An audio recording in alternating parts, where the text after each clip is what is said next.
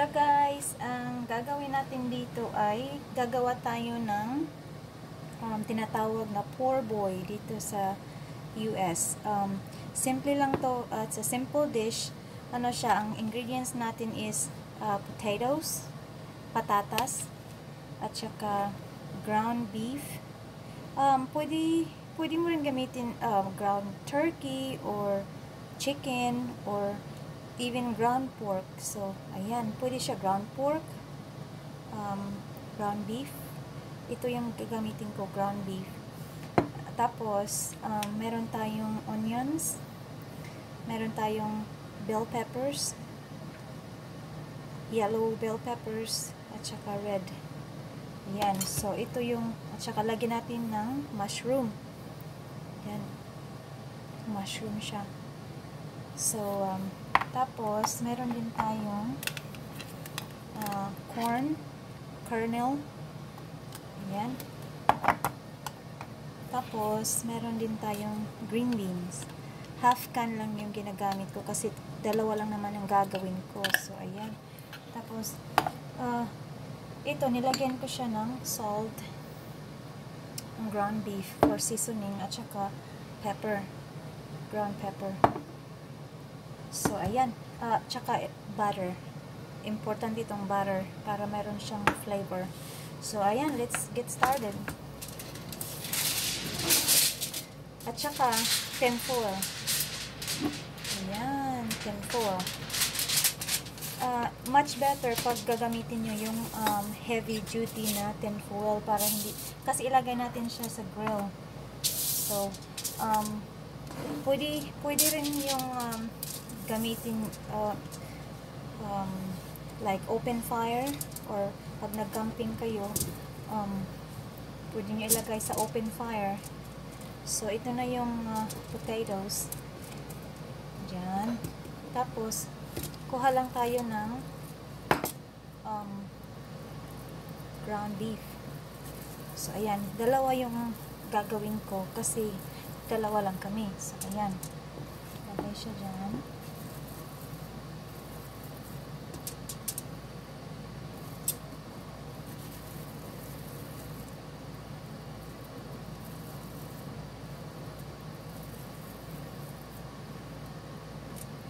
Siya. Ayan. Bali, apat na parang meatballs. Ayan. So, yun yung potatoes. Lagyan natin siya ng bell peppers.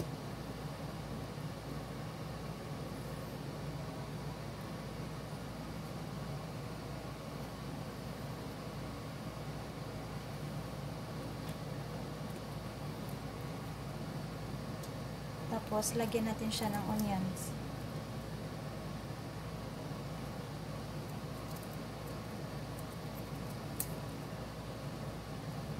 Depende sa inyo guys kung gaano karami ilagay nyo na onions or potatoes or pwede rin kahit anong vegetables. Parang isa na to siyang dish. So pag nag ano kayo camping or parang ganyan, so easy lang to. So lagyan natin siya ng mushrooms.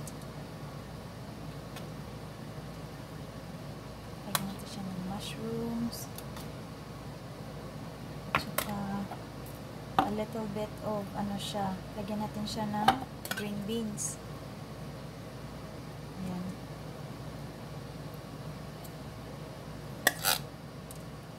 Green beans. Tapos lagyan natin siya ng a little bit corn kernel. Ayan, konti lang. Tapos, lagyan natin siya ng butter. Ito na yung butter.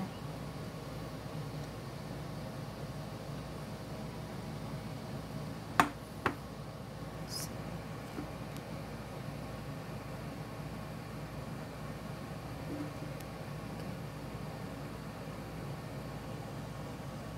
para mag-slide. Ayan. So, na yun na yung butter.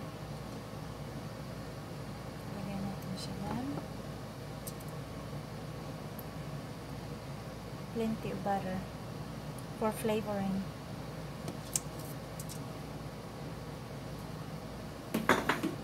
Tapos, i-wrap natin siya. Lagyan natin ng a little bit, ayan, yan siya. That's what it looks like. Tapos, lagyan natin siya ng a little bit salt. Salt. Tsaka pepper. Kasi yung potatoes, wala siyang flavor. So, lagyan natin siya ng a little bit salt. Ayan. So, that's what it looks like, guys. Ano siya? It looks good. Ayan. Tapos, ilagay natin siya sa grill. Yung ground beef na sa ilalim. So, tapos, ilagay natin siya sa grill for 45 minutes. So, ito lang siya. I-wrap natin.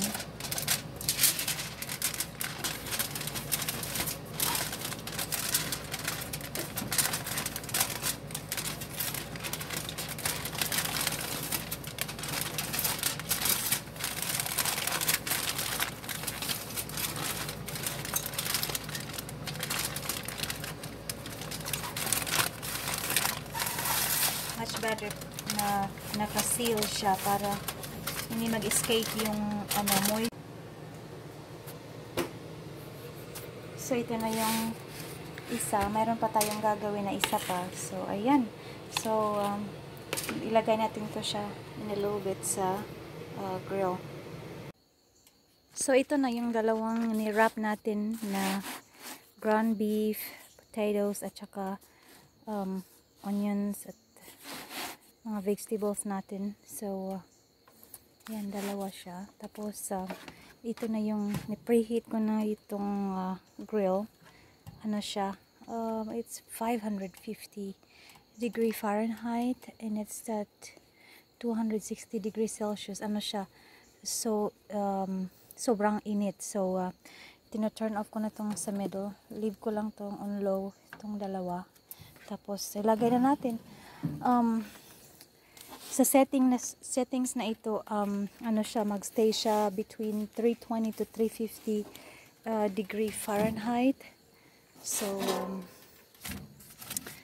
teka lang, ilan ba yung sa degree Celsius?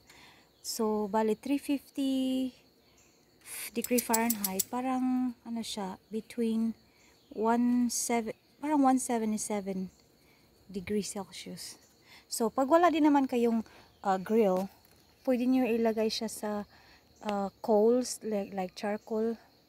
At saka, pwede rin siya sa open fire. Pero, make sure na nasa ano siya, it's a little bit higher para hindi siya masunog. So, I'll be back here mga 45 minutes. Tapos, ano na siya, it's done na.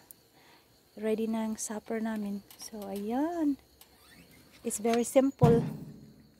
So, the temperature, ano siya, bumababa na. Parang kanina parang 550. Ngayon, ano na siya, 450. So, ano din siya, parang between mga 350. Oh, that's not a good idea. It's hot. So, ano siya, 350. So, ayan. Ayan guys, ito na ang finished product ng tinatawag natin poor boy dito sa US. So, tingnan natin kung ano siya, anong resulta. Ayan.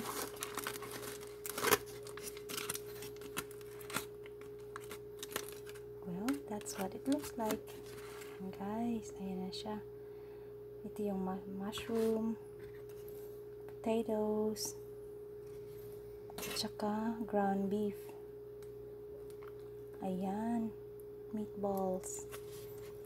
Meron siyang potatoes, at saka itong mushroom, at saka bell peppers. It looks yummy. Very good.